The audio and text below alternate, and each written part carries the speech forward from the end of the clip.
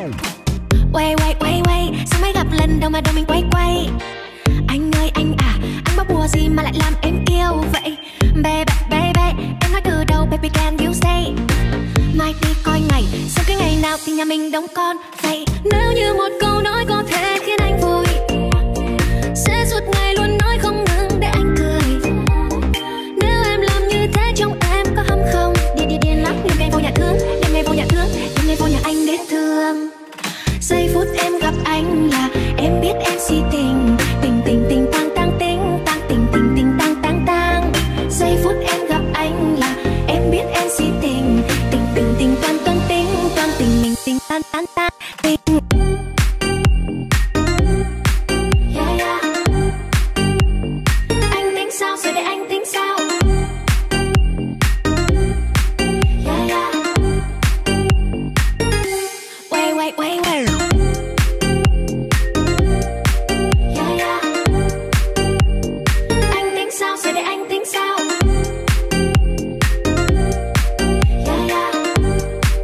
Tất cả quý vị và các bạn đã quay trở lại với Nghĩa Audio. Hôm nay rất vui được gặp lại quý vị và các bạn trong một cái lô hàng mới vừa cập bến tại Nghĩa Audio.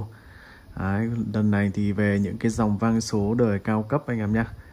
Như em như có thể nhìn thấy đây là toàn bộ, ở đây là có hơn 30 cái anh em nhé.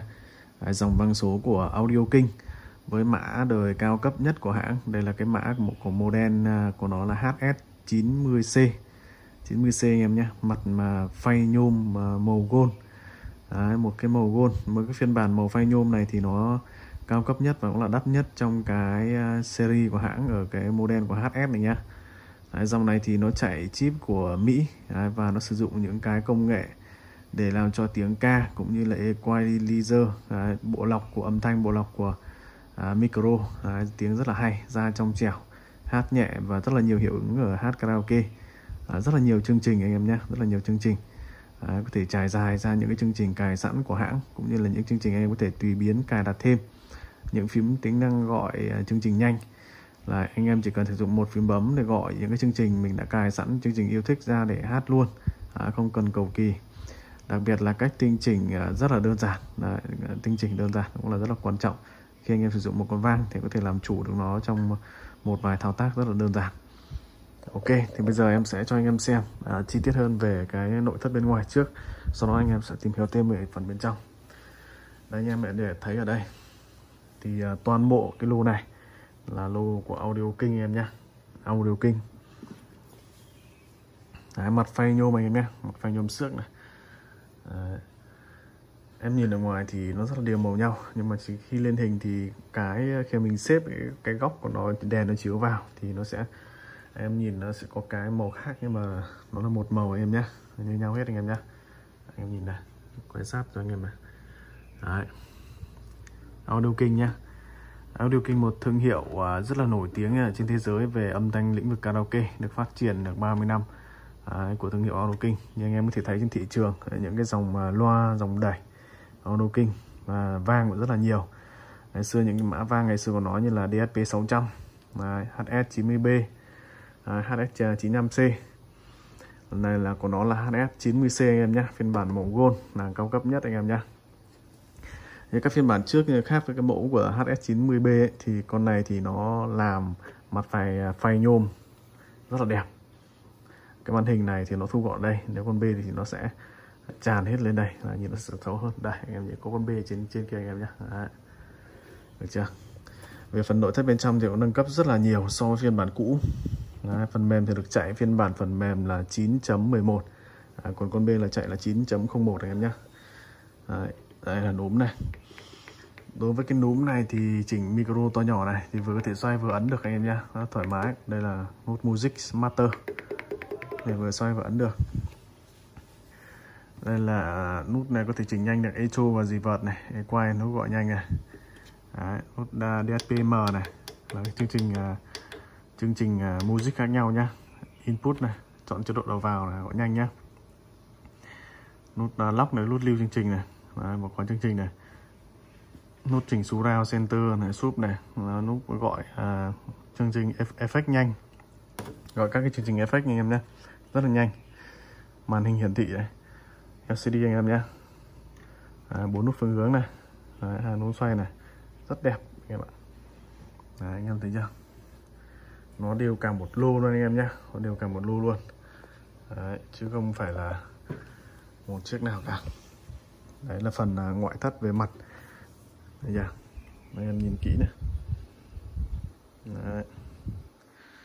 Trước tiên thì anh em có thể cái màu nhôm này nó rất là sang trọng. Đấy, những bày vào phòng khách thì nó rất là đẹp, nó gây nổi bật cho cái dàn karaoke của mình lên. Đấy, đầu tiên là cảm quan về mắt nhìn đã thì anh em đã thấy là rất là ok rồi. Đấy, tiếp theo sang phần cho anh em xem phần mặt sau.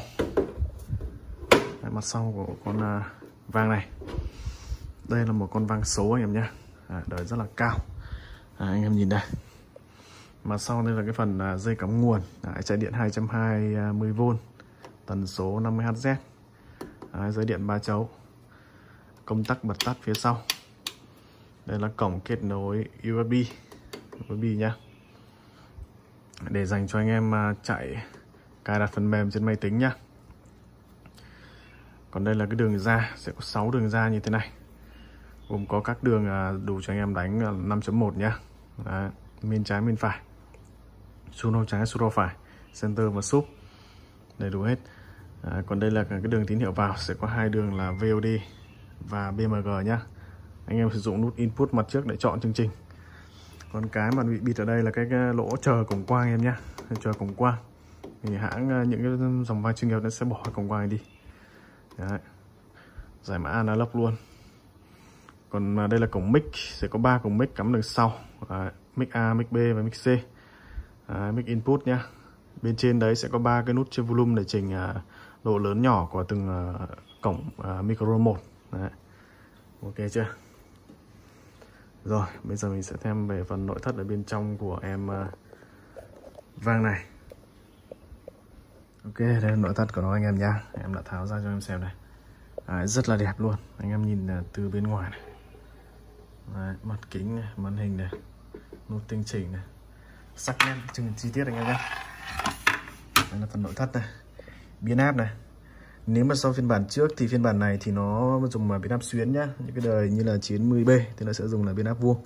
Còn đây là biến áp nguồn xuyến này. Đấy, nó sẽ bỏ trên cái nắp, nó sẽ bỏ cái quạt đi. Đây, không có cái quạt nào cả. Còn bên nó sẽ có cái quạt ở trên, vì cái dòng này nó sẽ tích hợp cái nguồn cấp 5V vào trong này luôn, trong cái biến áp này luôn. Nó chạy nó không bị nóng anh em nhé, nó không bị nóng như cái dòng mà cũ của nó nâng cấp lên. Đấy. Đây. Và linh kiện của nó được sử dụng ở trên này là rất là nhiều tụ nhôm, anh em có thể nhìn thấy này. Đây, em soi cho em nhìn kỹ này. Trên bo chip của nó, chip xử lý chính là còn analog device 21375 của Mỹ anh em nhé, một thương hiệu sản xuất chip lớn nhất trên thế giới. Sử dụng chip cho audio. Đây tụ này, tụ nó tụ đỏ em nhé, kết hợp với cả tụ nhôm cao cấp. Phía bên ra đường cổng ra thì sẽ có những cái dơ le đây, anh em có thể nhìn này, những dơ le này. Đấy, chống bụp loa, khi nào vô tình anh em có thể cắm mic vào mà chưa tắt ấy thì nó sẽ không bị bụp loa, hoặc là tín hiệu nó sẽ giảm nhiễu giảm xôi rất là nhiều. Đấy, rất là sạch nhá. Đấy, phần nội thất anh em nhìn chưa, cực kỳ chất luôn. Linh kiện này. Ok, bây giờ em sẽ test một con lên cho anh em xem về cái tính năng cũng như là cái cách vận hành của nó anh em nhé. Bên trong nội thất của em Audioking HS90C em nhé, phiên bản cao cấp nhất của Audioking. Dòng HS, mặt phay nhôm gold cực kỳ đẹp luôn anh em nhé, sắc nét đẹp trên 90%. Chạy một con chip này là của hãng của Mỹ anh em nhé, analog device, một thương hiệu sản xuất chip là của Mỹ nổi tiếng thế giới. Con tin này rất là lớn anh em nhé. Analog device ADSP 21375, KS với đúp Z2B. Kèm theo một con RAM của Winterbot anh em nhé, rất khủng luôn. Điều đặc biệt để làm nên cái chất âm nó hay của dòng này, đấy là những cái linh kiện anh em này. Em nhìn thấy linh kiện này, con này là tụ nhôm anh em ạ, tụ nhôm hay thường thấy trên những cái PC, laptop cực kỳ chất nó mới chơi những cái dòng tụ xịn như thế này. Đấy, anh em giải rác rất nhiều trên con Vang này luôn. Một dòng tụ cao cấp nữa là tụ đỏ này, anh nhá, dòng tụ đỏ cực kỳ đẹp luôn nha. Đấy. Đấy, nhìn ruột gan cực kỳ hầm hố luôn. Đấy. Làm cực kỳ đẹp anh em nhá. Đây là dơ le đầu ra. Le đầu ra có hết anh em nhé. 1, 2, 3 này. Đây đủ hết dơ le đầu ra cho anh em luôn. Đây, cáp nối dạng như kiểu cáp của tivi anh em nhé.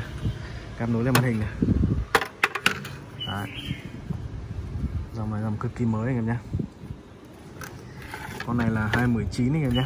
Con này là đời sản xuất năm 2019. Đấy. Cực kỳ đẹp luôn. Đấy. Đây là phần chống hú anh em này. Chống hú trên một vỉ này. Và nó đưa cả linh kiện chống hú xuống đây. Đấy, những con IC chống hú này. Có 3 IC chống hú này. Đấy, tạo nên cho con Vang này có cái mức chống hú rất là tốt anh em nhé. Đấy, rất là tốt. Phía bên dưới này nó có một chip giải mã tiếng của analog device nữa nhá. Anh em này xem bên dưới gầm này. Đấy, em xoay nhìn thấy đâu. Đấy, analog device, còn ở dưới là còn là AD1039 anh em nhé. AD1039.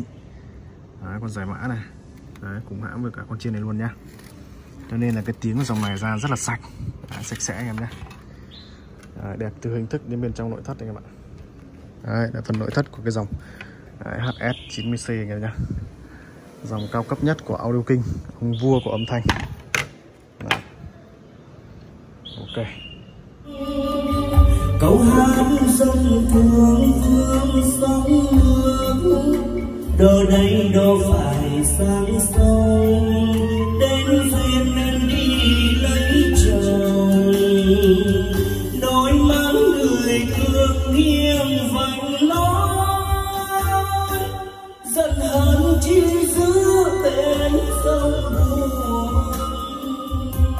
anh nọ ngó lên đời chờ sớm hôm, vì hoa đến thì hoa phải nở, em xuống bên đò em về bên lỡ, nước mắt nhạt nhòa treo mãi tiếng buồn, từ độ chia tay anh phiêu bạt muôn phương, nay trở về quê đò áng bên rồi, nhẹ câu vì dòng người ơi, xuân chiều ướt lạnh dòng trôi, sông lam xanh biếc đôi bờ, mà anh đã hẹn chuyến đò sang ngang, sông lam bên lỡ bên bồi, mà anh đã hẹn với người